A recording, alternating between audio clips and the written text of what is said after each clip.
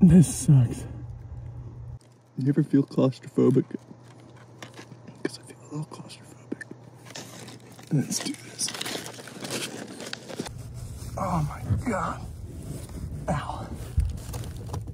I need to look at stars. Yeah. Stars are cool. I love space. Don't fall through the ceiling. Oh man, that sucks. Wow. Whew. No sweat.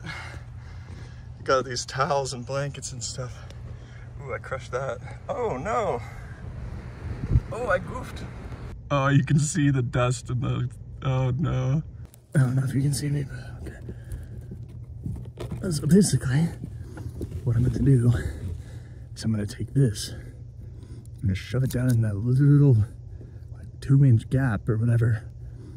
But the reason I wanted a zip tie is so that I can keep this thing from coming out. I don't want to have it disconnect on me after I've already done all that. Alright, so basically this is plugged in to this extender. I'll plug the camera into here, but I gotta do that out there.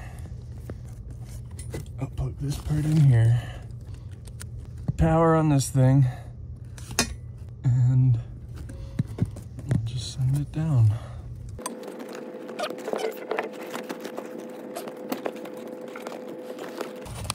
If I drop my phone down here, it's over. That is terrible. And look, the little thing that I used last time, a coat hanger. Oh, I've got insulation on my face. All right, here we are from the other side. And there's my little light.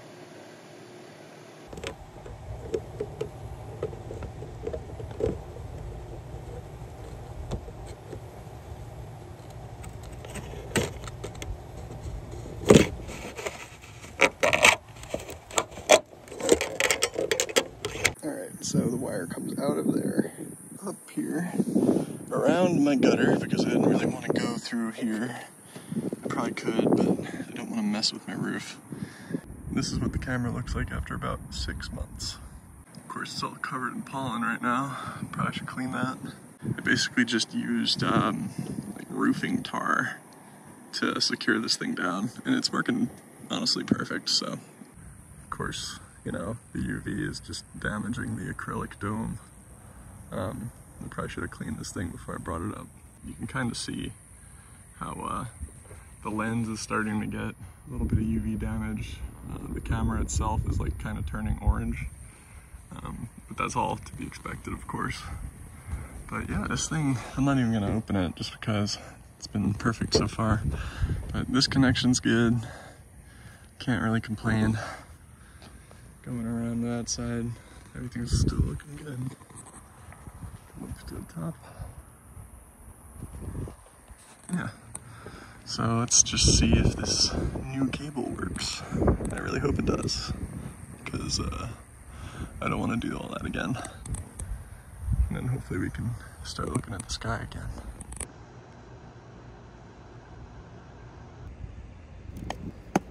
So I added this little pipe that has 2 holes in it and 2 corner pieces, and it just lets ambient air just kind of flow into the box with something that's a little bit more thermally conductive than the plastic. So basically the idea is that I just add some chain and some metal and stuff in there, and the ambient air will flow through that pipe and actually cool down the camera. I also added some reflective tape just to kind of help with reflecting some of the heat from the roof away from the box.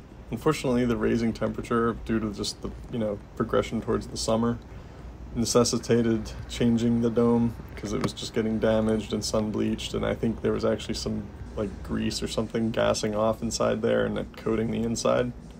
Now, luckily I had a little spare IR dimmer that has a little remote control, so I can just kind of point it up at the dome and I can actually control how much heat the dew heater strap's producing. So I also decided that I would replace the little DIY fan thing I made with an actual TEC cooler. Unfortunately, there isn't enough airflow through there in order to like actually cool everything down inside. So right now I have the TEC disabled because at this point it's just heating up the box more. And I actually made these little 3D printed vents that stop water hopefully from getting inside, but let the air come back out. Finally, the last piece of the puzzle was putting on a brand new dome, and I learned my lesson from the start because I put that on first when I first made this, and it was definitely scratched up before it even made it to the roof. So this time, fresh brand new dome, last couple months, should turn out pretty good.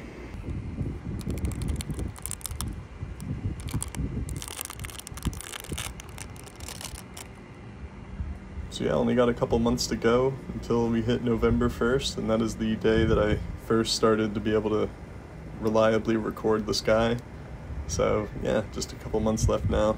So yeah, I hope you enjoyed what I've been doing with the camera. Got a whole bunch of things planned.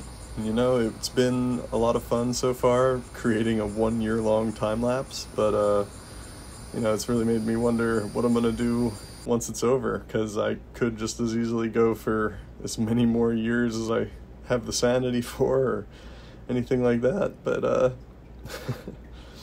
yeah, I hope you guys have been enjoying what I've been doing with the camera. I've only got 4 months left now before the end of the year-long time-lapse.